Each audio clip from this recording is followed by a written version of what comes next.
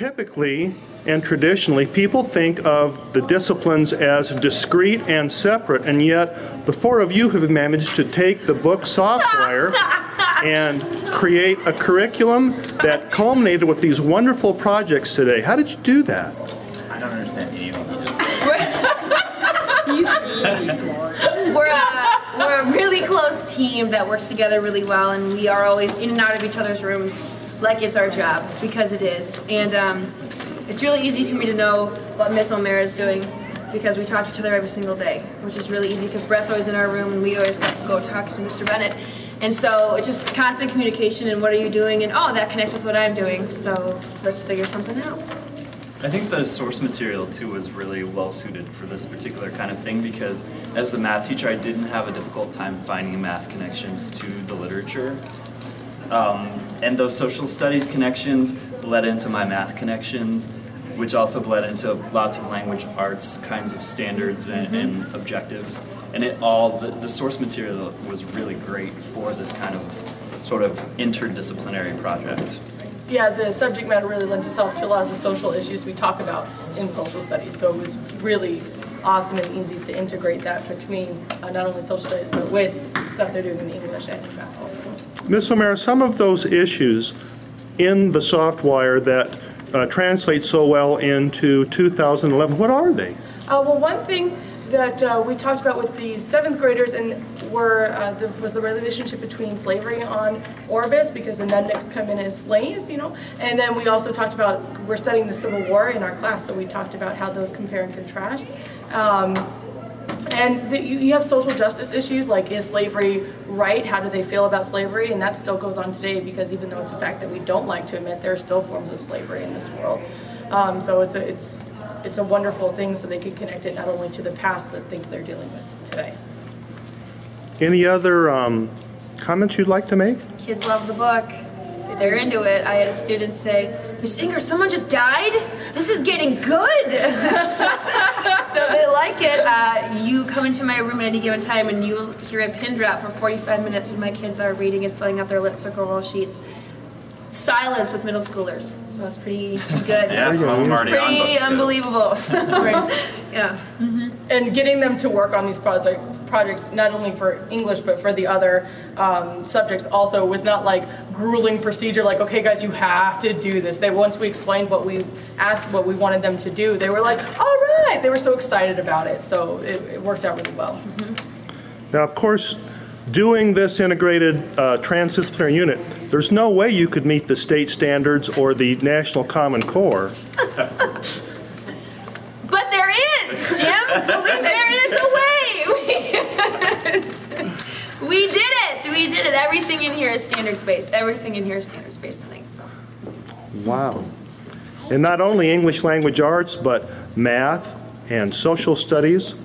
With our math standards, we went a little broader, because 7th and 8th grade math is a little bit higher order. We are looking at pre-algebra concepts and geometrical concepts that mostly don't tie directly into the book.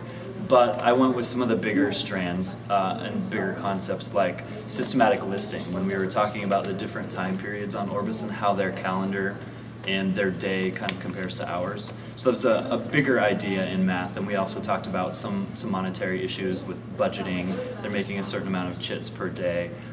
Just some basic problem solving skills were easy to integrate using the book.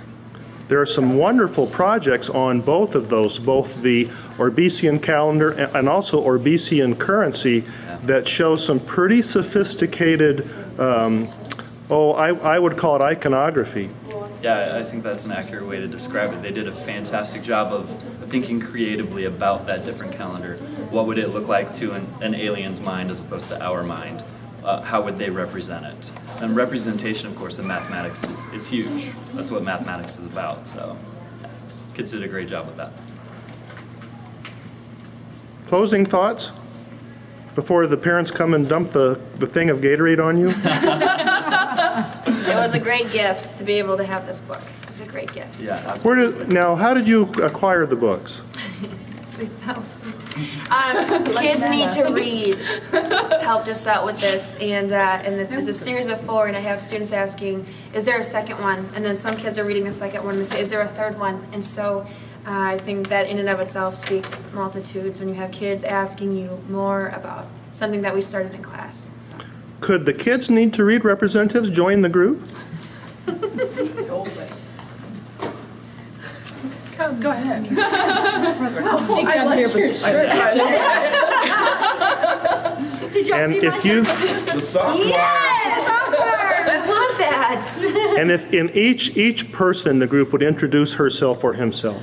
My name's Debbie Brown, and I am the Development Director of Kids Need to Read. And I'm David Bennett. I'm the 7th and 8th grade math teacher.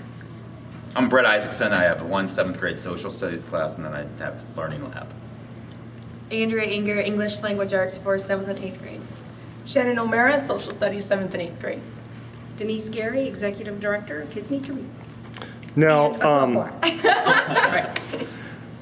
Ms. Gary, a lot of this has flowed from your grant writing and the literacy programs you're designing with the help of the folks at ASU Prep Academy. Could you speak to that for a moment? Well, we are very grateful to ASU, which I'm pointing this way because the one holding the camera and asking the questions is our partner at ASU. He is also the chairman of Kids Need to Read, James Blasingame, so kudos to That wasn't what I asked you. I had to give credit to you. But anyway, yes, we got together and decided we really wanted to make sure that our books have a huge impact. And we have this desire to work with middle school because we feel that's the bottleneck when kids start losing an interest in reading and start losing interest even in their future. And that's kind of where they start dropping out of school. 9th grade is the big dropout year. And because we're one of the only literacy organizations that serve older children, that's really become a niche for us. And we're really having a big success with our books in interesting middle school kids. But we wanted to go further and have a greater impact by developing curriculum or after-school classes and such for this age. And this is where it was so important for us to partner with ASU educators so that we could combine our books with great curriculum and with the teachers here at ASU Preparatory Academy who have also, well, they're really contributing to the development of this curriculum.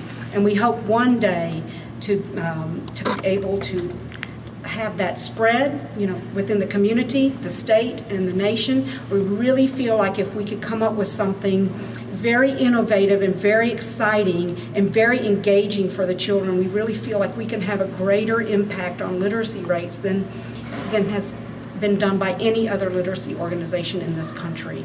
And that's our goal, that's what we're here for, and that's to help the children of this country. There's just not enough being done for literacy rates in this country. They're not rising, they're falling, and the stats are all showing that, and we have to do something about it. Not just Kids Need to Read, but everyone. So that's what we're doing together.